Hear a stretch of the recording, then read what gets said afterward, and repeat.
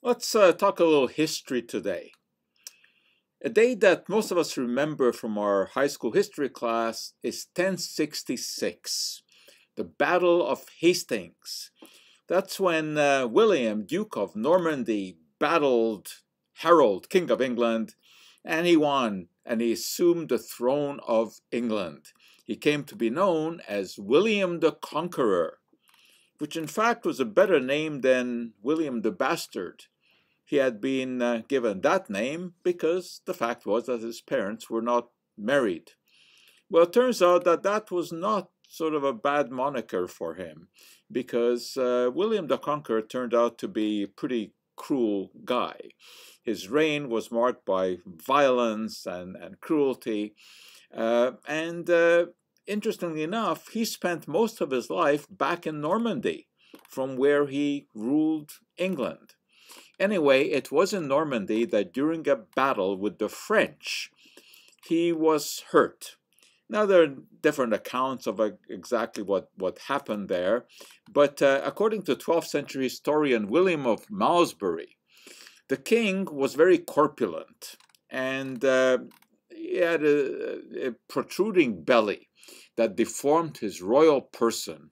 Well, supposedly it was his overweight that led to his demise, because during this battle, his protruding stomach hit against the protruding front of the saddle, the so-called pommel, and that resulted in his intestine bursting.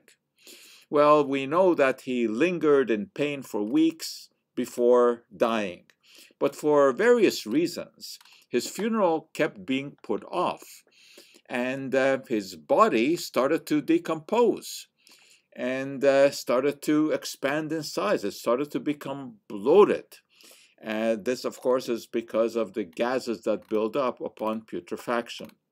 Well, finally, when they decided that it was time to bury him, he would not fit into his stone sarcophagus. He was already obese, and plus he now became bloated. And when they tried to stuff him into the sarcophagus, his belly exploded, and it pelted everyone around with a vile fluid. Terrible smell. Today we would recognize the smell as putrescine and cadaverine, compounds that form when proteins break down. Well, the putrefaction is due to the breakdown of various body components due to the action of bacteria. Now, normally, bacteria are confined to our skin and to our intestines, and they don't venture out of the intestine. This is the microbiome that has become so famous because we talk about it being related to health. But the immune system keeps the bacteria inside of the gut.